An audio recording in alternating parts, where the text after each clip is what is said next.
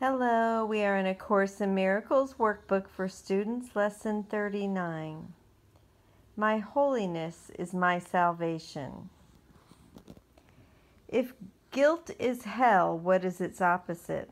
Like the text for which this workbook was written, the ideas used for the exercises are very simple, very clear, and totally unambiguous. We are not concerned with intellectual feats nor logical toys.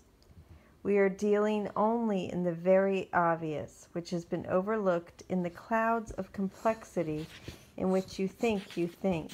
I apologize, my dog's pushing against me.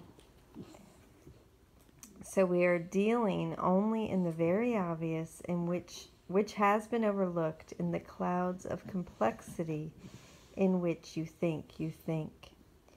If guilt is hell, what is its opposite? This is not difficult, surely. The hesitation you may feel in answering is not due to the ambiguity of the question. But do you believe that guilt is hell? If you did, you would see at once how direct and simple the text is, and you would not need a workbook at all. No one needs practice to gain what is already his. We have already said that your holiness is the salvation of the world. What about your own salvation? You cannot give what you do not have. A Savior must be saved. How else can he teach salvation? Today's exercises will apply to you, recognizing that your salvation is crucial to the salvation of the world. As you apply the exercises to your world, the whole world stands to benefit. Your holiness is the answer to every question that was ever asked, is being asked now, or will be asked in the future. Your holiness means the end of guilt and therefore the end of hell. Your holiness is the salvation of the world and your own. How could you, to whom your holiness belongs, be excluded from it?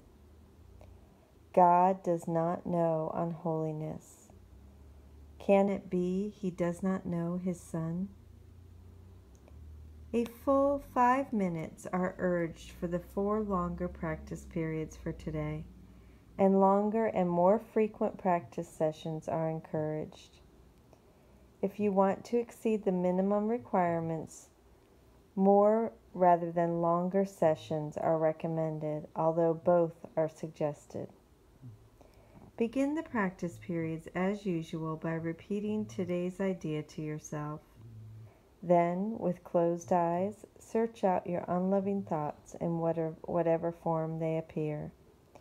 Uneasiness, depression, anger, fear, worry, attack, insecurity, and so on. Whatever form they take, they are unloving and therefore fearful. And so it is from them that you need be saved.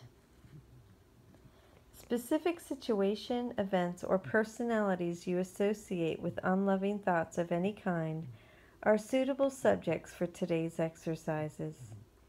It is imperative for your salvation that you see them differently, and it is your blessing on them that will save you and give you vision. Slowly, without conscious selection and without undue emphasis on anyone in particular, search your mind for every thought that stands between you and your salvation. Apply the idea for today to each of them in this way. My unloving thoughts about are keeping me in hell. My holiness is my salvation. You may find these practice periods easier if you intersperse them with several short periods during which you merely repeat today's idea to yourself slowly a few times. You may also find it helpful to include a few short intervals in which you just relax and do not seem to be thinking of anything. Sustained concentration is very difficult at first. It will become much easier as your mind becomes more disciplined and less distractible. Meanwhile, you should feel free to introduce variety into the exercise periods in whatever form appeals to you. Do not, however, change the idea itself as you vary the method of applying it. However you elect to use it, the idea should be stated so that its meaning is the fact that your holiness is your salvation. End each practice period by repeating the idea in its original form, once more adding, "If guilt is hell, what is its opposite?"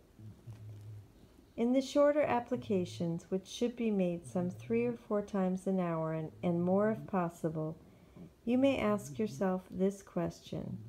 Repeat today's idea, and preferably both. If temptations arise, a particularly helpful form of the idea is this: "My holiness is my salvation from this." Lesson 39. My holiness is my salvation. Thank you for joining with me. I love you. Have a beautiful day.